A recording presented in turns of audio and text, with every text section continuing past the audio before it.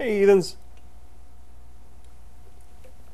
Broke out my conquest of space sign here because this video is going to be about thermodynamics and all the good fun stuff about that, so I figured it was appropriate considering the way I'm going to approach this one. I received a message from one of my subscribers who says, Hi King Heathen, I'm a fan of your videos and I have been a subscriber for about a year now. I've been an atheist for several years and so far I haven't found any rational evidence to prove that I should believe otherwise. Fast forwarding down, however, there's been one argument in particular that I have yet to find a suitable answer for. I'm sure you've heard it many times or slight variations of it, but for my benefit, please inform me of your thoughts. The argument is that according to the second law of thermodynamics, it's okay, guys. I know we've heard it a lot of times. Anything which is organized will eventually become unorganized over time unless something else intervenes. I'm not a thermodynamic professor, nor do I know very much about thermodynamics, except that according to it, perpetual motion is impossible. So I've been a little stumped. All right. The first problem is that you have the wrong idea of what thermodynamics is, because you're listening to them trying to give you the definition, and let's face it, when have they ever understood the definitions of scientific terms? So what is thermodynamics? Well, that would be a branch of physics. According to the American Heritage New Dictionary of Cultural Literacy, 3rd edition, copyright 2005, it is a branch of physics devoted to the study of heat and related phenomena. The behavior of heat is governed by 3 laws of thermodynamics. Okay, so let's start right there. Thermodynamics is about physics. Yeah, evolution is about biology. Physics, evolution, not the same thing, but that's okay. You can still make this fit. We'll get there. But let's just start there, understanding that it's about physics and heat. So it kind of is irrelevant anyway, but it does still work in the grand scheme, which is why the bigger picture is what is falling apart here. So the laws of thermodynamics. Number 1, total energy of an isolated system cannot change. This is the law of conservation of energy. This is on a grander scale, this has been changed to the law of conservation of mass energy, because energy and mass can separate out. But in a closed system, this is the important part, the total energy of an isolated system, closed system, cannot change. So we can accept that. Number 2, heat will not flow from a cold to hot object spontaneously. Does that sound anything like evolution? Heat will not flow from a cold to hot object spontaneously. See entropy, which we will in a minute. Rule number 3 is it is impossible in a finite number of operations to produce a temperature of absolute 0. All right, let's go see entropy. This is one of the things they like to discuss it on in the data transmission or information theory, a measure of the loss of information in a transmitted signal or message.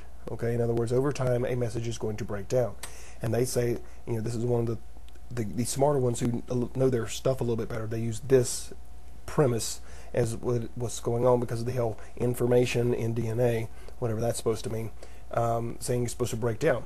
It does. That's what happens with inbreeding. But as long as energy is being put back into the system, because remember, it has to be a closed system. Inbreeding, closed system. All right? It's a whole other story. Transmission of signal. You copy something, you Xerox it. Copy of the copy. Copy of the copy. Copy of the copy. Copy of the copy. Get the idea. The picture gets worse. It's losing entropy. All right, it's breaking down. This continues to happen unless there's a closed system. If we go back to this one, this from the Random House Dictionary in 2009. Thermodynamics on a macroscopic scale, the function of thermodynamic variables as temperature, pressure, or composition, that is a measure of the energy that is not available for work during the thermodynamic process. A closed system evolves toward a state of maximum entropy. In other words, it's going to shut down. All right, in a closed system. You can look up the rest of stuff if you want to. It doesn't really matter. So, does evolution break down according to entropy and the second law of thermodynamics? All right, again, got nothing to do with heat. I don't understand why they even think this is valid, but whatever. Does a system break down? Well, let's first fully understand what we mean when we say a closed system. Your car is a closed system. It is contained within itself, and if you run out of gas, it shuts down. It will run so long as it has power, and that power coming from the gas that it burns. Runs out of gas, it stops running. Closed system, entropy works. But now if we connected the car to a continuous fuel line, or we were able to run up next to the car in another vehicle and refuel the tank every time we needed to, it would keep going. See? Not a closed system anymore. If we broaden our system so that it includes the refueling system, well, whenever we ran out of gas to refuel it, it would again shut down. Okay? You get the idea. System, we expand it, you still end up with entropy. Cool thing to try. Go to get a swing set. Pull the swing set all the way up to your chin. Let go. Stand still. It will not hit you. Okay? It's going to lose energy as it gets to the other side, and when it transfers motions back the other way, it's not going to come as close to you. And each time, it's going to get further and further away until it comes to a stop. Okay? The swing comes to a stop. Now let's look at biology. Again, not physics, but we can make this work. So we have evolution, which happens because of mutation, which happens because of sex.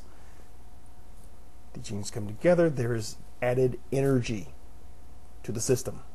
We back up, we get the all the animals having sex and doing their thing, provided we got enough variation so that that we don't end up with the inbreeding, the whole breakdown process there. Where are they getting their energy from? Where is the heat coming from? Well, that one's easy. The sun. The sun provides our heat. So with the sun providing our heat, we have continuous flow of energy in order to keep the process going. All right. It has nothing to do with being organized or unorganized or chaos or any of the other stuff that they're throwing at you. It's about energy and the shutdown of a closed system. So let's back up. Let's back up a little bit further, and let's say that let's get us to a closed system, our solar system. Well, our sun will eventually, one day, burn out. It will supernova, or it'll be gone. And biology on Earth will come to a dead freaking halt. Just like entropy says it will. Just like the second law of thermodynamics says it will in the bastardized version that they put out there to say that it's supposed to be. Okay, so yeah, second law of thermodynamics holds up against evolution. And again, the reason why they think that it doesn't is because they don't even know what the law is. But don't take my word for it. Think for yourself.